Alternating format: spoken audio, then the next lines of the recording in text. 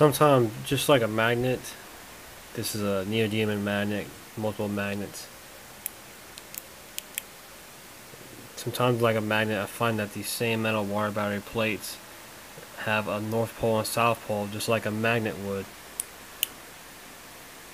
Have a positive pole and a negative pole, just like a north pole and a south pole. Opposite attracts, same repel. So let's say this would be north pole and this would be south pole. North pole will attract a north pole will attract the south pole, and north pole will repel a north pole. And this is why they stick together. I find this kind of be the same thing, kind of sort of, with the same metal wire barriers. I find that the plates themselves have a north pole and a south pole. So just like that, let's see, just like this has a north pole and that has a south pole. Together,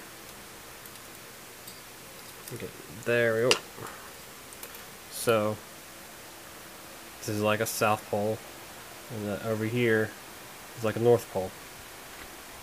And I find that each different points produce a different power at different polarities. So put it in the water, you can see a negative, flip it around, you can see a positive. Flip it around, you see negative,